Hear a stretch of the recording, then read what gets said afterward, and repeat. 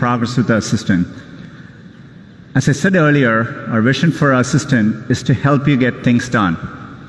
It turns out a big part of getting things done is making a phone call. You may want to get an oil change schedule, maybe call a plumber in the middle of the week, or even schedule a haircut appointment. You know, we are working hard to help users through those moments.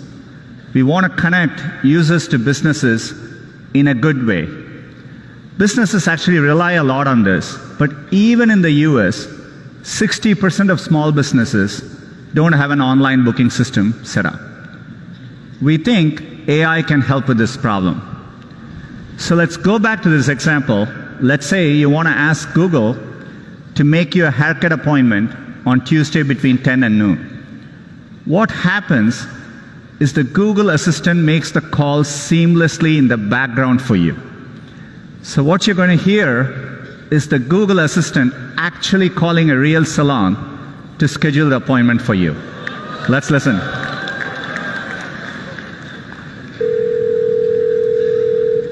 So how can I help you? Hi, I'm calling to book a women's haircut for a client. I'm looking for something on May 3rd. Sure, give me 1 second.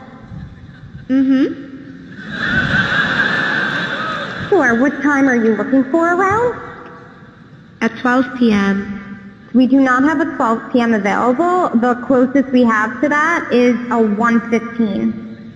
Do you have anything between 10 a.m. and 12 p.m.? Depending on what service she would like. What service is she looking for? Just a woman's haircut for now. Okay, we have a 10 o'clock. 10 a.m. is fine. Okay, what's her first name? The first name is Lisa. Okay, perfect. So I will see Lisa at 10 o'clock on May 3rd. Okay, great. Thanks. Great. Have a great day. Bye.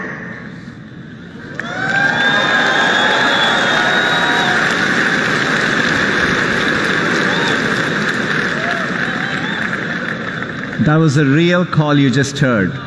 The amazing thing is the assistant can actually understand the nuances of conversation.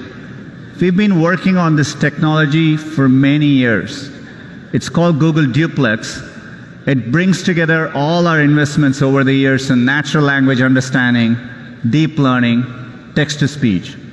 By the way, when we are done, the assistant can give you a confirmation notification saying your appointment has been taken care of. Let me give you another example. Let's say you want to call a restaurant, but maybe it's a small restaurant which is not easily available to book online. The call actually goes a bit differently than expected. So take a listen.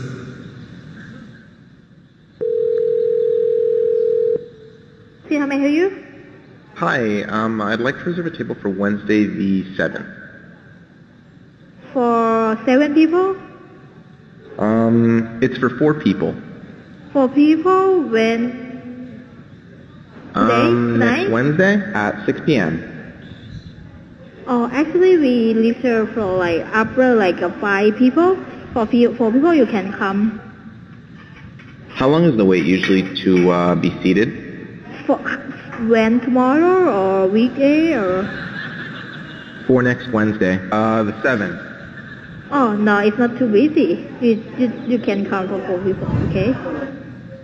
Oh, I gotcha. Thanks. Yep. Bye bye.